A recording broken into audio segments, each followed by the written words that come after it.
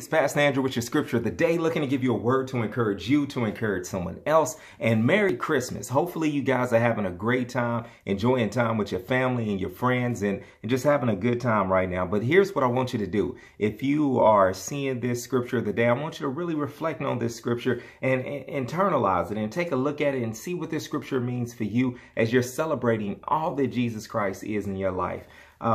It comes from Isaiah chapter 9, verse 6. It says, "For a child will be born unto us, a son will be given to us, and the government will rest on his shoulders. And his name will be called Wonderful Counselor, Mighty God, Eternal Father, Prince of Peace."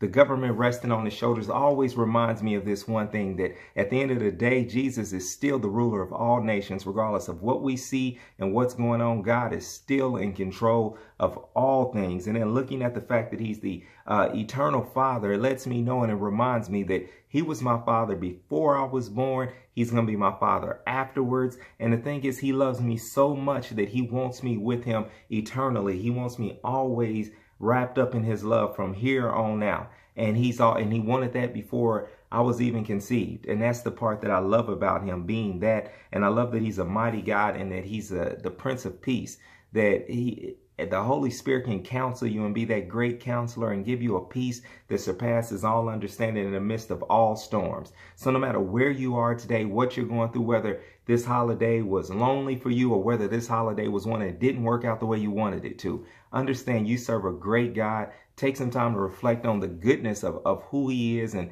how he's working in your life. And if you don't see how he's working, I encourage you to go to find someone who does have that joy and ask him, how is God working in your life?